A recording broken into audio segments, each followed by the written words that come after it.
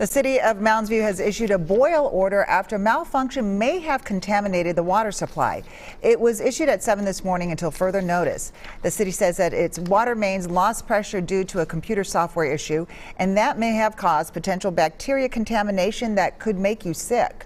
They ask that Mounds View residents boil their water for at least 1 minute and then let it cool before using it for drinking, making ice, brushing teeth, and food preparation. The city says it expects the issue to be resolved in 24 hours.